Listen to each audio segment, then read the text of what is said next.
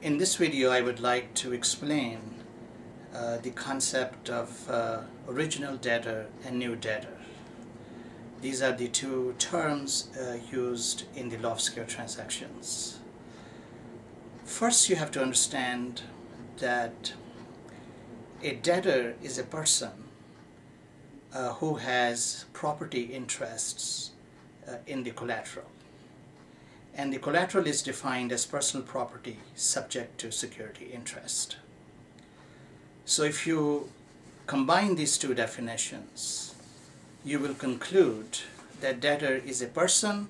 It could be a natural person or a legal person, such as a corporation, that has ownership rights or less than ownership rights, some property rights in the personal property that is subject to security interest. So, of course, when a secure transaction takes place, it is the debtor who offers the collateral as security for safeguarding the loan. Now, you should also distinguish between a debtor and obligor. Obligor is the person who's obligated to pay back the loan, whereas the debtor is the person who offers personal property as security. Now, in most secure transactions, the debtor and the obligor are the same person, but they don't have to be the same persons. You could have a debtor and then you could have a different person who is obligated to pay back the loan. Now, suppose that the debtor sells the collateral and the buyer takes the collateral subject to security interest. Now, not all sales free the collateral from security interest. So as a general principle, the security interest survives the disposition of the collateral.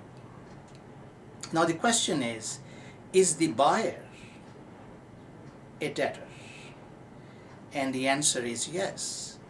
If the security interest survives disposition, the purchase of the collateral, then the buyer has interests, property interest, in a piece of property that is subject to security interest. Of course, the security interest has been created by the previous debtor and not by the buyer. But nevertheless, because the property continues to be subjected to security interest, therefore the buyer, under the definition of debtor, becomes a debtor. Now you might ask, what happens to the first debtor who created the security interest? Is he still the debtor, or is he not the debtor at all? Well, the answer to that question is that he's still the debtor, because a debtor is defined as a person who has interest in the collateral. And the collateral is defined as personal property subject to security interests and the proceeds. This part, and the proceeds, is important. So when the first debtor receives the proceeds of the sale, those proceeds constitute the collateral. And because the first debtor has rights in the proceeds, therefore the first debtor continues to be the debtor. So in other words, when a disposition takes place, when a sale takes place, the first debtor who created the security interest remains the debtor, and the buyer also becomes the debtor. Now you might say, well, who's the obligor between these two debtors? And of course, the first debtor is going to be the obligor. If there's not a separate obligor, then the first debtor is going to be obligor, and the buyer who's the debtor is only going to be the debtor and not the obligor. You must have noticed that I'm not using the word new debtor and the original debtor. I'm saying the first debtor and the buyer as debtor. And I am doing so because of a distinct reason. Every time you sell a collateral, a debtor might be generated, but that debtor is not the new debtor. Now, in order to understand the concept of new debtor and original debtor, you must see them as congenital twins. A new debtor cannot exist without the original debtor, and the original debtor cannot exist without the new debtor.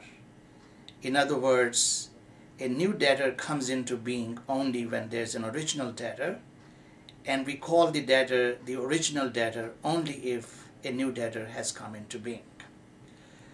So you might ask, how does the new debtor come into being? Well, the critical condition that must occur is that the security agreement entered into by the original debtor is assigned to the new debtor. So whenever the security agreement is transferred with all its rights and obligations to another person, then the other person becomes the new debtor. Now, in an ordinary sale, the security agreement is never assigned to the buyer. It is only the collateral that is sold to the buyer. But if the security agreement itself is assigned to another person, and now this other person becomes bound by the security agreement, and the first debtor is no longer bound by the security agreement, then we have a new debtor and the original debtor. Now, the assignment of the security agreement or the transfer of the rights and obligation under the security agreement can take place either by means of another contract, where the original debtor and the new debtor sign a new contract, under which the new debtor takes on all the rights and obligations arising under the security agreement signed by or authenticated by the first debtor. And the other way that the security agreement can be assigned is by operation of law. For example, acquisition and mergers law. If the first debtor is acquired by another person, then we have the first debtor as original debtor. If the first debtor merges with another person, then the other person is the new debtor and the original debtor is the person that has merged.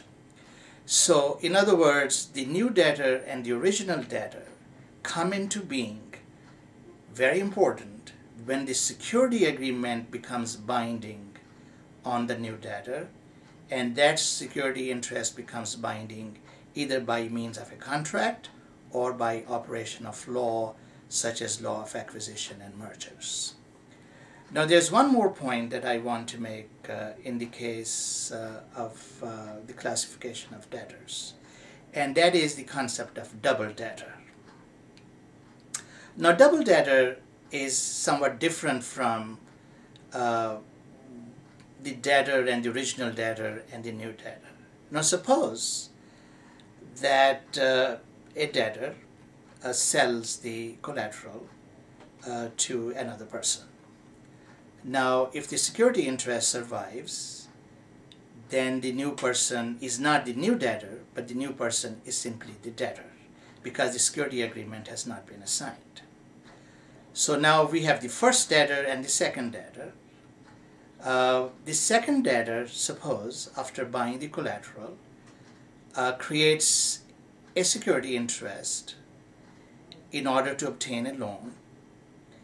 And now we have two security interests. The first security interest was created by the first debtor, who is the seller of the collateral. And the second security interest is created by the buyer of the collateral, who is the second debtor. So now we have two security interests in the same collateral. And we have two debtors, the first debtor and the second debtor. And there are two different security agreements. The first debtor has its own security agreement, and the second debtor has its own security agreement. Maybe there are two different lenders.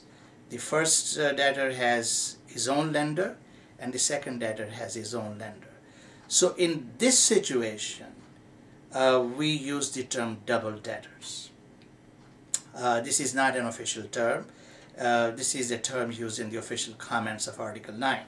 So I don't think this term is important because it's not a statutory term. But nevertheless, the concept of double-debtor is important to distinguish between the new debtor and the original debtor. The new debtor and the original debtor come into being.